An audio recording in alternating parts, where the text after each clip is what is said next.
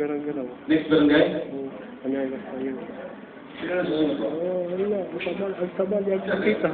Guray.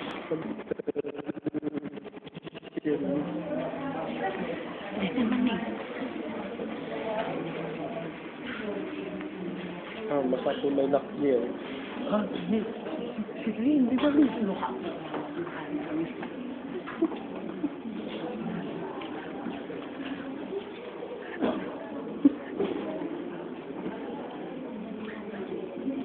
So, from Barangay Happy Hollow, ito yung namin mga CDRMC plan di Happy Hollow. Ibasak lang. For the provincial identification formulation of land use plan, the output is hard copy of developed land use plan. For the schedule of implementation, it will be on 2013 to 2016. Tapos person responsible BDRMC. Tapos budget from BDRM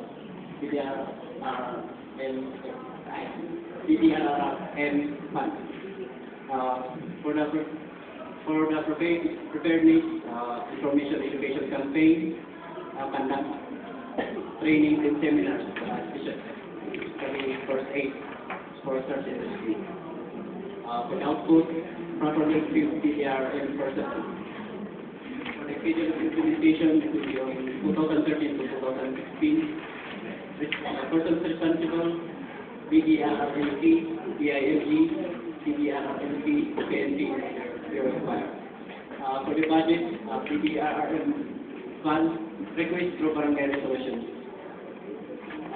For the response, procurement of equipment, output, availability of equipment. Then for PPE, hearing equipment, first aid kit, stretchers, ladders, ropes, harness, and etc. Schedule of implementation 2013 to 2016. Responsible persons, BDRMP. Budget fund from BDRM, barangay resolutions for funding.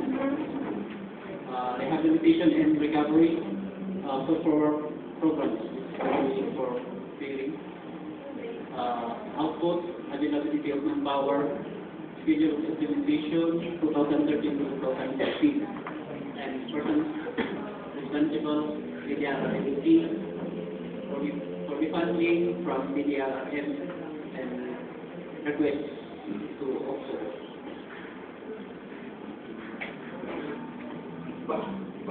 So, yan po ang ating presentation from Happy Hollow. Any critic or comment from the group? Awan? Saan ko na nag-critical? Kasi siya kag-critical. So, prevention and mitigation, formulation of land use plan. Okay? Hard copy of developed land use plan. Okay? Bibigay dito, pabalimot nga, i-adapt din ang land use plan Diba? Adaptation, ang land use plan, sige, Pagyo, mabalik yung aramitin din nga, BBAO. Okay? Adaptation, land use plan, or the implementation na kuman. Okay? The implementation of the land use plan, output, implemented na land use plan.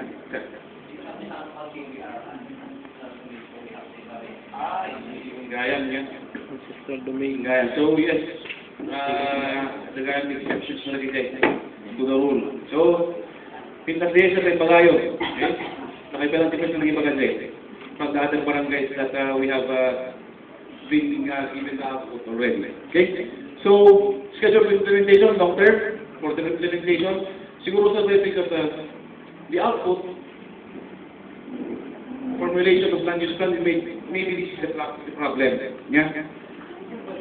This way, it's going to be your PPA already. Okay? And then your output is the implementation. Yeah, of the land use plan. Okay? And then your schedule of implementation, okay? It's correct? BDRMC and BDRM fund. On the preparedness, IDCs, conduct trainings and seminars, there. You identify. Okay? Ginawa ko naman sa identify. Okay? properly equipped PDRN personnel, IPCs maybe on your community level, on your constituents. Diba? Okay?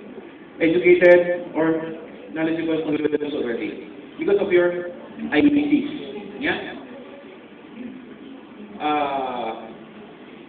Here, okay, properly equipped PDRN personnel on first aid and rescue. Long-term plan, ayun po, kikita niyo po sa kanila, meron na silang tinap na ibang agencies, which is also applicable to your plan. Habang matapol nga, kita yun, ang magpag-analyze kasi narami yun. Meaning, you have a background, maybe yung old plan nyo. Kung yung old plan, kasi din na tayo niya. And these are DBCs. Yes, okay. So, ito ay mabalik nyo nga itap, but primarily, it's your PDRN committee. Okay? Followed by any agencies that you need for assistance. Okay? Actually, the funding will go through every funding will go to a resolution. Diba? Excuse me.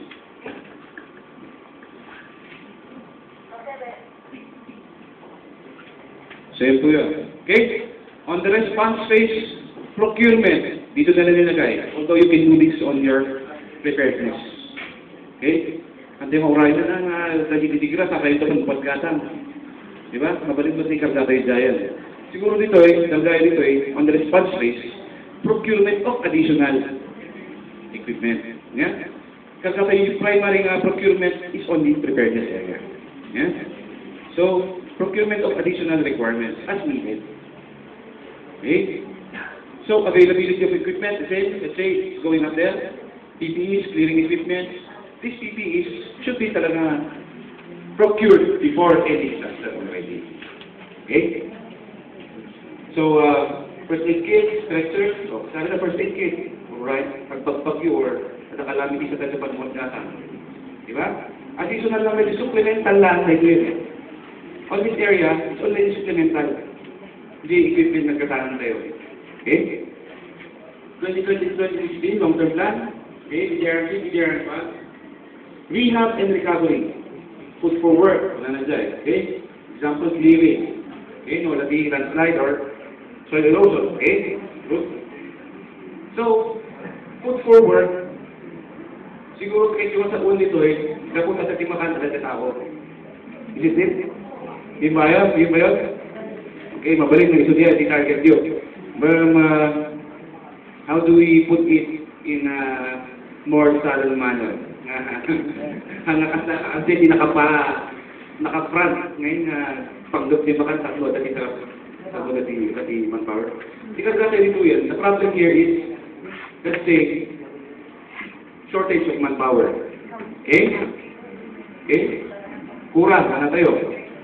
You are short man. So what is your PPA? Food work program, availability of manpower, long-term goals, PDRC, PDRC. Actually, you can put here the options already on your persons responsible under your first your PDRC committee and then followed by Oxford, assisted by Oxford. So, okay? Overall, very good, sir.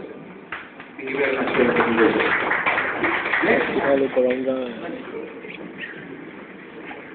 Pictures ka. The next one ako.